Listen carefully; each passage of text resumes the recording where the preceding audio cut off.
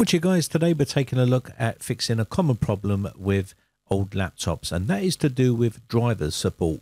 A lot of manufacturers that make these laptops will cease support and stop supplying free drivers, and then you have to try and find and source these drivers, and that's what we're going to be taking a look at in this video. But before we go ahead and start to fix this old laptop, I want to have a quick word from today's sponsor, which is CD Key Sales. If you're looking for cheap Windows 10 Pro OEM keys, then check the links in the video description, click on those, and they will take you to the website where you can register an account and then buy your Windows 10 Pro OEM key. You can get 30% off and use my promo code R09, apply this to your order, pay for your purchase, and then you will receive a legit key where you can activate your version of Windows. Okay, so let's get back to the actual job in hand, which is getting the drivers for this old laptop. You want to check out Snappy Driver Installer Origin. Make sure it's by Glenn Delahoy.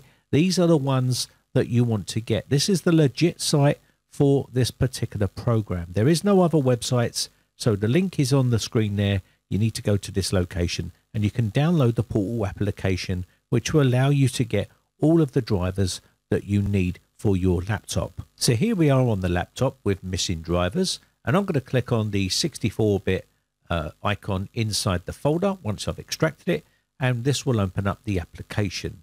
You may get Windows protected your PC. Click on the more options and run anyway. It's safe to run on your PC. Click yes, and this will open up the application. So here is the actual application. We need to accept their terms and conditions.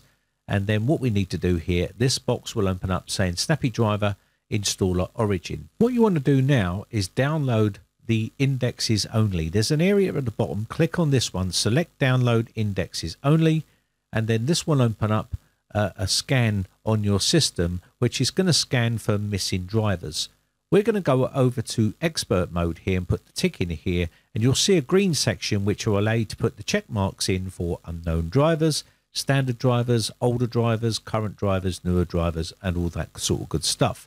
Once the scan is complete, it will find drivers on your system. You can see we do have missing drivers on here, and there is no website to download these drivers. So what you can do on the screen, which is very difficult to see here, I'm going to create a restore point here and download the missing drivers for this laptop. I can put the check marks in the one that says this computer has missing drivers, and this will then go ahead and download all of these for us and then install them onto our laptop. So let's click on the install on the left hand side here. And what this is going to do is start downloading the driver packs for this particular type of laptop, and it will then allow us to install them. This program will download the required drivers, unpack them, and allow us to install them onto this laptop. Now this is a really quick and easy way of finding all of the missing drivers on your computer or on your laptop. Now, there may be some questions about the safety of this particular program, and I've been using this program for many years and it is completely safe as long as you're downloading from the correct website and the correct version.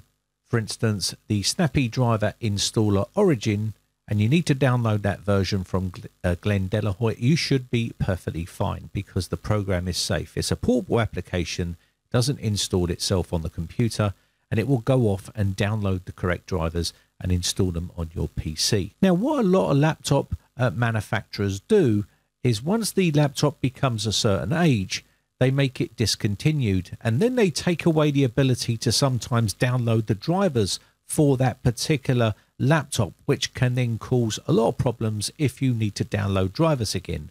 Now, this has always been an ongoing problem for many years about how to get drivers for your laptop or PC on really old hardware, which then suddenly becomes missing and you can't find updated drivers. Now, another issue that occurs is people will have an old laptop like this one, and this used to support Windows 7, and people have then upgraded and put Windows 10 on here, and sometimes it's very difficult to find drivers for Windows 10.